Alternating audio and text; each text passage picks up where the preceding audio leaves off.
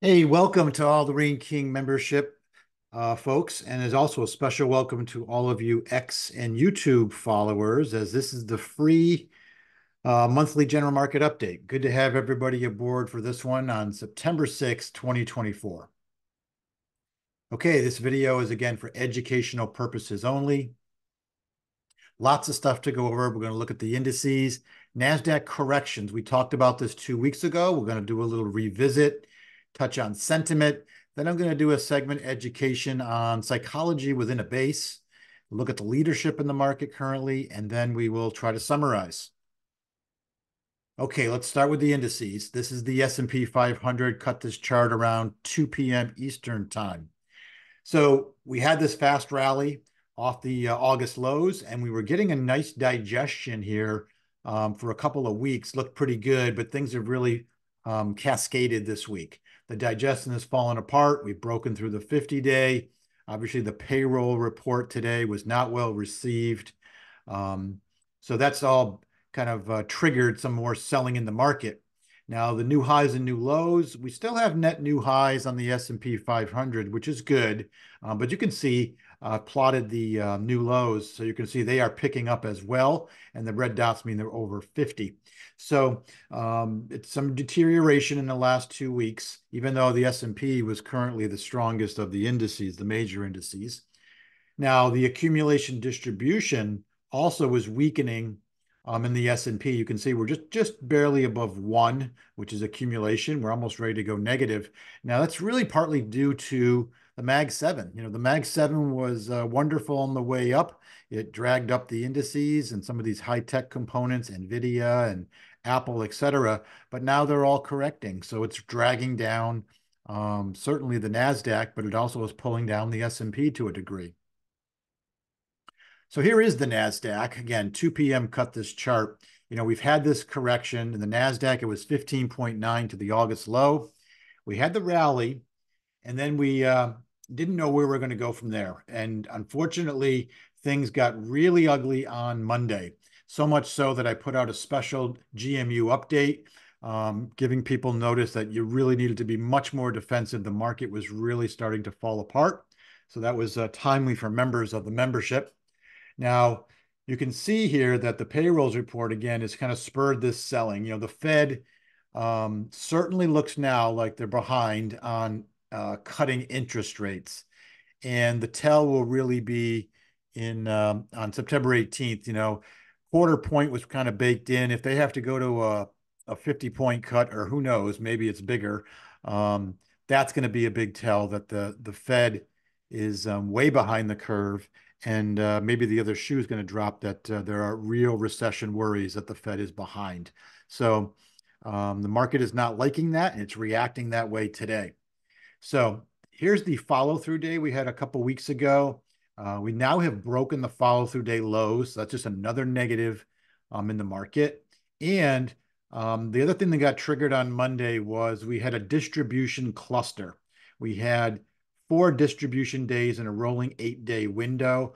Last week we had back to back, and we had a warning out saying, got to watch this closely, and things did not get better. And the cluster is really a warning sign that there's just a lot of distribution, and it's probably going to weigh down the correction further. So it looks like we're going to go back and retest. So I've pulled up the Treasury bond. This is the 20-year bond. And what's interesting, if you look at this long chart, this is a couple of years long, you can see here that we've really, over the course of 2024, formed really a kind of a head and shoulders bottom, an inverted head and shoulders. And you can see that we're actually breaking out. So bonds are breaking out, yields are going to come down, interest rates might come down, have to come down more aggressively. But if it's due to a recession coming, that's not a good mix. The blue background is actually signaling that bonds are actually, the relative strength is actually increasing, which we haven't seen in a long, long time. Haven't seen that since a little blip back in early 2023. So it looks like bonds are starting to lead here as the play. Now, interestingly enough, another piece of evidence is, you know, when we thought rate cuts were coming, we thought if they came in a controlled manner, that it would be very helpful to small caps and mid caps. smaller companies, growth companies. Now, you can see the reaction today is actually really, really poor in small caps and mid caps. And it's probably due to the fact that there are real recession worries, the jobs report shaking up the market, and there's been some other indicators. The ISM manufacturing has not been good either. So if we go into a recession, that's actually going to hurt some of these small and mid cap stocks. So it's definitely a change of character. And it's going to be interesting what the Fed has to do on September 18th. So let's look at the revisit, put this in context. We looked at the Nasdaq 10% corrections a couple weeks ago. So back on August 23rd, we used this slide here in the general market update, and we started to look back and we said, look, what have been Nasdaq 10% corrections in the past, 5 to 6 years? And there's been, a series of them. I've kind of grayed out the ones that became complete bear markets. And we can see here that there's basically 1, 2, 3, 4, and we're kind of in our fifth correction of 10% or more. And just how many days from the low did we actually make it back up to a new high? And doing this analysis a couple of weeks ago, we said, there was a couple of scenarios here. We could actually, move quickly to new highs, and the fastest component of that would be getting to new highs within 32 days, which was consistent with the correction from last year. But we also said we could digest and go sideways for a while, and maybe it takes some time to get to new highs, which using an average of these numbers was going to put us somewhere around the middle of October. And then we also, 2 weeks ago, said a scenario is the red line, that we were going to come back and have a double dip. And that seems to be where things are shaping up, that we're going to double dip and we're going to retest the lows. Now, a couple of these corrections we noted were double dip type corrections. So let's take a look at those. So here we are, the September 2020 correction with 12.8%. You can see we had a very fast recovery to old highs, similar to our move off the August lows. But here's the double dip. We came all the way back down. Looked like we gave away maybe 50 to 60% of the gains before the market got its footing, came back up. We had another little pullback before we tightened up and eventually broke out 45 days from the first low. And we also had a similar type action in the March 2021 correction, 12.5%.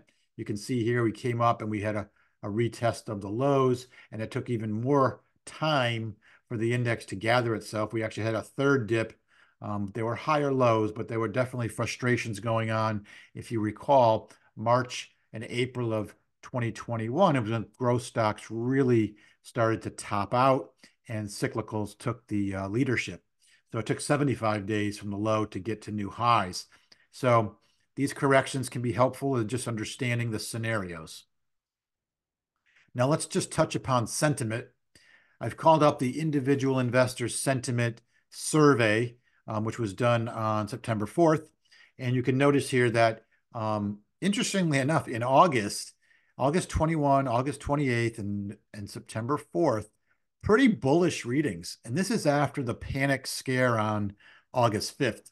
So it's interesting. Retail investors have kind of really jumped right back into the market. They're very bullish. They haven't really taken the August, that blip, didn't give them a lot of fear. They got right back in. We did have a fast recovery to high. So it can be convincing that it's time to be back in the market. So, and these numbers historically over 50, you can see the historic average is to have about 37.5% bulls. So, and the highest we've had is 52.9 going back to last December. So these are bullish. So usually the individual investor is wrong. And you can see today we've had this week a real sharp correction. Be interesting to see what sentiment does next week. And sentiment, just remember, sentiment is really kind of a tertiary indicator. I would never trade off it only looking at sentiment, but it does help to see what the if there are extremes in the market that you can corroborate with some price action and volume. Here's the equity put call ratio. Got the Nasdaq as the red line in the upper pane. Here's the put call ratio. Here was the low, the first low we had in the Nasdaq on August 5th. You can see we did get some fear, but above this green line, but it wasn't the kind of fear we've had at other bottoms. And I had questioned it a couple of times in early August to say, is this enough to really, really reset the market? And we had a little rally, a fast rally, but now that we're starting to correct again with the double dip scenario, you can see that fear is picking up. We're not into anywhere near extreme yet, but it's definitely starting to pick up. I know the VIX has spiked today as well. Now, amidst all of this, we're in an election year. So this chart is from All Star Charts, and it's looking at the S&P 500 during the election cycle. So just to give you some orientation here, the red line is the S&P this year, and now it's starting to turn down. But you'll notice in general, this is basically September and October in election years. And you can see that the bias certainly is down. This shows all election years, the last 10-year elections, and the gray line is the last 5 years elections. And you can see the last 5 years have been the harshest declines in the S&P before elections. So certainly a downward bias, but we don't know. Anything could happen. Maybe something is an outlier this year, but we just take it as it comes. But it's definitely in the back of your mind is could we have some more downward pressure into October? So I wanted to move on to a little bit of education, and I'm calling this psychology in a base. This is actually a slide from one of the courses within my memberships, and it's when we look at analyzing bases. And so let's just take you through here. Basically, when you get a nice uptrend and you get to a later stage base, there's a certain psychology. People think the stock is really, really strong. It's had lots of gains, and you get a very loose, sloppy base, late stage. And what happens is, when it breaks out, if you're later in a cycle or a bull move or a bull leg, people want to load up because they say, wow. And for instance, you could compare this to the semiconductors. Semiconductors have been the tech trade along with NVIDIA. So you could say when the semiconductors had their last move up, everybody who didn't buy the semiconductors all year says, this is my chance. I'm going to load up on the semiconductors because it's kind of obvious. And then what happens is when we start to fail, you get this quick failure. And unfortunately, people get kind of frozen. They say, well, wait a minute, this was the big leader. Isn't it going to go up? I'm not selling. I'm gonna just hope for a little bit of a recovery here because all my friends made a ton of money on the semiconductors this year. And unfortunately, things get worse. They have a weak rally. And as the rally comes back up, they say, okay, maybe I'm going to be okay. But then it turns down and there's another leg down.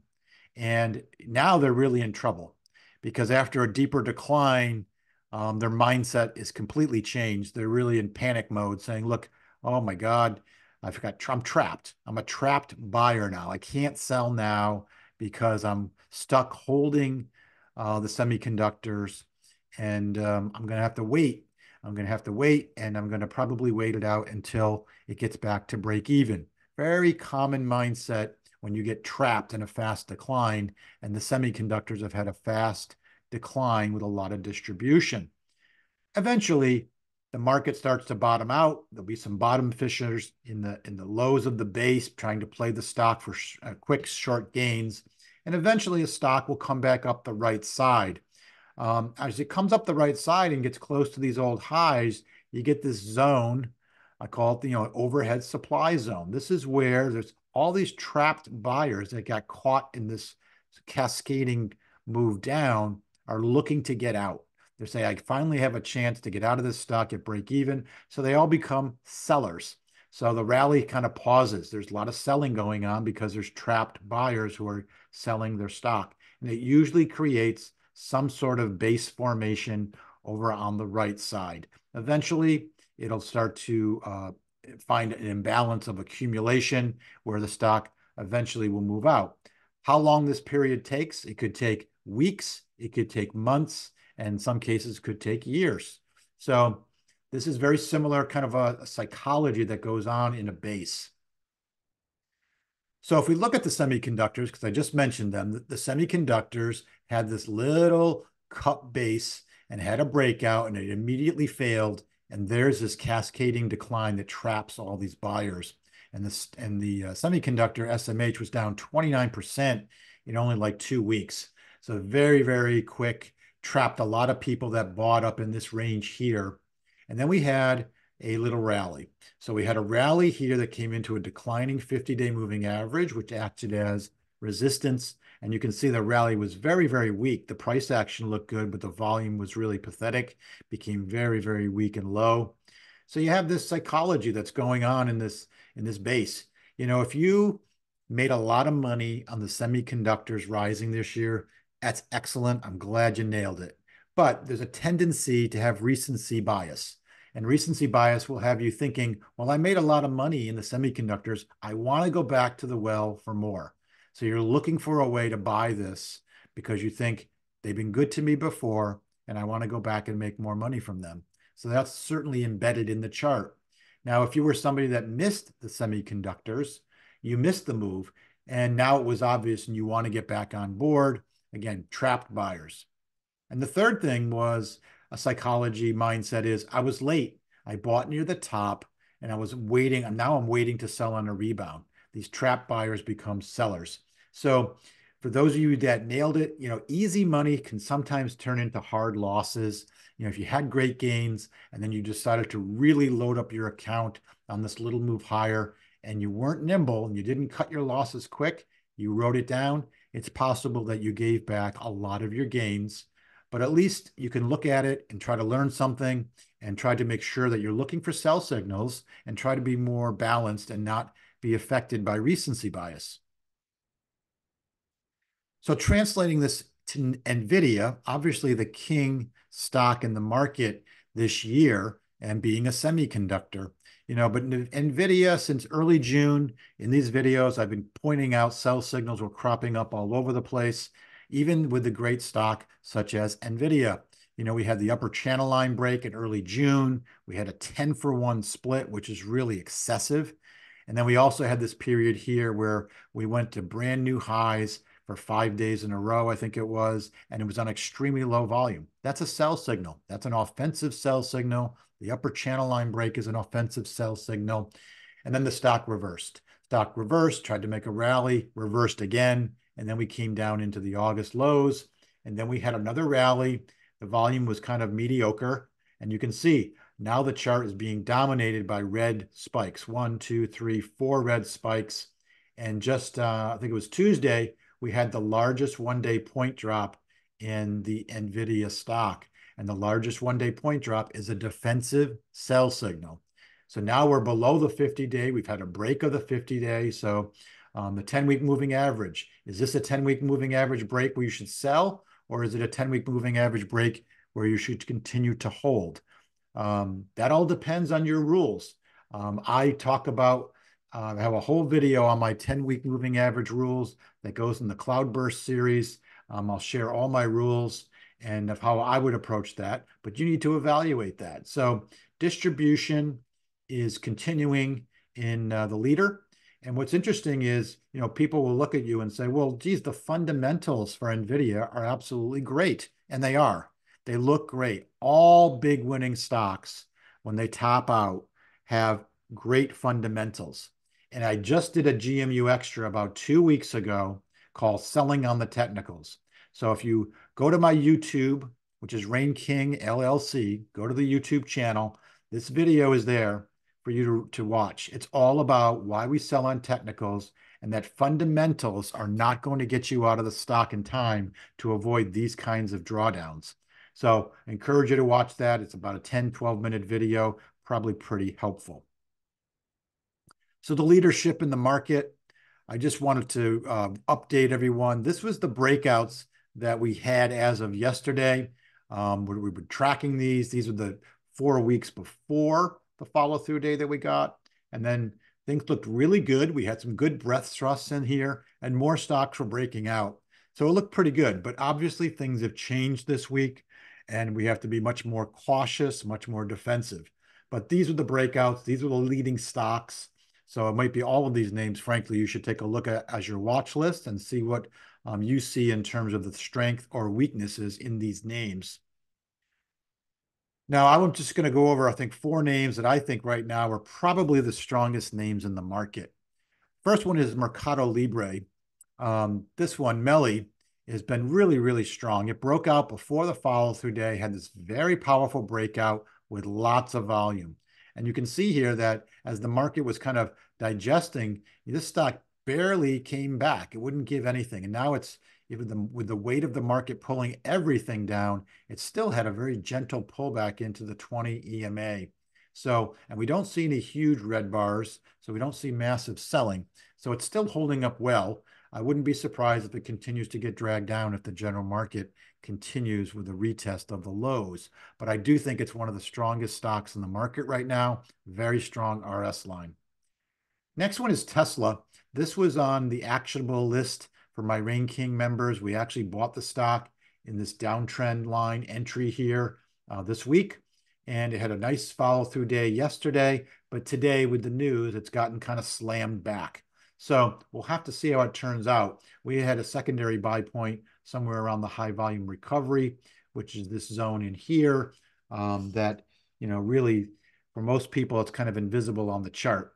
But I think the chart looks pretty good. It had a nice solid base over here with a lot of tightness and some accumulation going on, strong breakout. And then we had the August lows with a shakeout below the pivot. And then it kind of has been recovering. So, we're hoping that Tesla will have the relative strength to kind of build out the right side of the base. So I do think it's one of the stronger names in the market, but we'll have to see how the general market affects everything. The other two that I think are very strong are rocket companies, RKT. Again, very strong breakout, big volume spikes, and we've had this little pullback near the purple line, which is the 20. So we took Rain King members, we took a pullback entry here. It started to get going, but the weight of the market is just not letting it lift. And you can see here that it's pulling back. So it's slightly below break even, I think, as we speak. So we'll have to see how this trade plays out. But it was a pullback entry. And the fourth one that I wanted to highlight is GE Vernova, GEV. I think this is also one of the strongest names in the market right now. The RS line is strong. We broke out of this a little bit of a sloppy base formation, not the best, but what was probably positive was right around the pivot, it started to tighten up, had a little shakeout, tightened up, and then we got a nice clean breakout with some volume. And it's so far kind of holding gains amidst the market pulling in. So it's still acting well. The things that are attractive about GE Vernova, this makes energy, electricity division. They also have a renewable wind division, and they also have a small nuclear group product as well. But it's a new issue. As GE broke into three pieces, this is one of the pieces. So it's a new issue, came out in April. It has big liquidity. This is a $55 billion company. And as I mentioned before, the chart is looking pretty constructive. So institutions are typically attracted to big liquid stocks that have growth ahead of them. And the forecasts for GE Vernova show good earnings and sales are ahead. So if you like some of these analysis of charts, you want to see my full list of watch list names, and you want to see actionable setups, join Rain King Insights at the Rain King membership level. Some other names I think you might want to keep your eye on are Kava, MRX, Toast, Redfin, and Argenix. So that's a biotech. So some other names for your watch list to help give you some leads. Okay, so let's try to summarize. So where are we? Well, the market is now in a position where looks like we're going to retest the lows. We don't know how close we'll get, but we're certainly in the process of retesting the lows. We've been below the 20-day moving average on the Nasdaq and the S&P for 4 days. Usually 3 days below is a change of trend. So 4 days is confirmed we're in a change of trend to down in the short term. New highs and new lows. The S&P is still in new highs, but the Nasdaq has been in new lows for the last couple of days. So that's weaker. And the leading stocks. There are some leading stocks that are showing RS. They're trying to hold on, but again, the weight of the market is pulling things back. And as I mentioned before, the Nasdaq had a cluster of 4 distribution days within 8 days. So that cluster is definitely a signal to be defensive, defensive, defensive. And we noted that on Tuesday, and things have deteriorated since. Exposure levels, I've reduced them to 30 to 40%, knocked them down. I think it's really important to watch your open risk. And if you have profits, how much of those profits are you willing to potentially give back? So watch where you're placing your stops. Another technique is in a situation where the market's been a little choppy is if you have small gainers, and I say anything that's like 1 to 5%, and you have some small losers that are down 1 to 5%, a technique that I tend to use is I will actually just, when I want to reduce my exposure to the market, I want to get some positions off the market, I will take my small gainers for 2, 3, 4% and match them up with some of my small losers at 2, 3, 4%. And basically they just wash each other out. But the reason for doing it is if I was at 60% exposure, I'll bring my exposure down to say 30%. And these just cancel each other out. So my portfolio stays, doesn't have a drawdown. If you wait too long and small gainers become losers and the losers become bigger, then you're looking at a drawdown. So it's just a technique you might want to consider. The quote of the week. I posted this on my X feed. A technical trader and a fundamental trader were out to dinner, and a sharp knife fell off the table. The technical trader moved his foot, but the fundamental trader was stabbed and bled profusely. When the technical guy asked the fundamental guy why he didn't move his foot, the fundamental trader replied, I thought it was going back up. So the market is moving down. When it's moving down, we need to get defensive. Again, don't get rigid. Make sure you're open and flexible, watching your stops. And if you need to take losses, then you should definitely take those losses to protect your overall portfolio. So this is a free video. For those of you who have not checked out Rain King Insights, please give it a look. A lot of material there. And we'd love to have you join and get some more coaching, education about the markets. And if you're interested in watch lists and more actionable stuff, you can look at the Rain King membership level. Okay, everybody, that's Friday, September 6th. It's been a turbulent day in the markets, but that's the general market update. We'll see you all next month.